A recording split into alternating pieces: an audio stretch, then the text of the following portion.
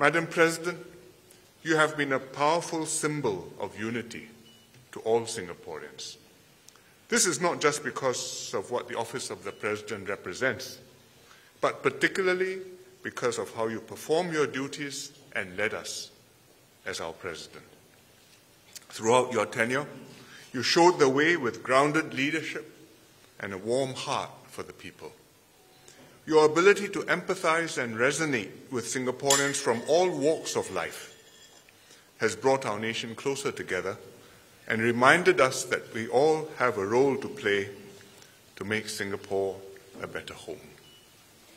As a woman from a minority community, coming from very humble family background, you pursued your education, graduated with a law degree, served in the labor movement and in politics, and eventually occupied the highest office in the land.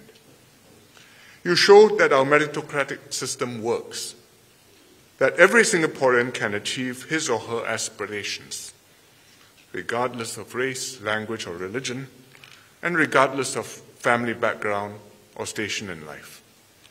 Madam President, as your term of office draws to a close, you can look back on a distinguished and remarkable career in public service and as our President. I still remember what you said when you were first elected 6 years ago. I'm President for everyone.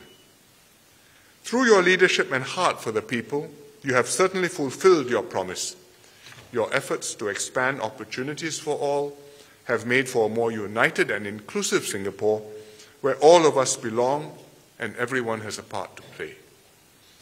Your commitment to improving our society and your concern for every Singaporean will continue to inspire and guide us all as we refresh our social compact and press forward together.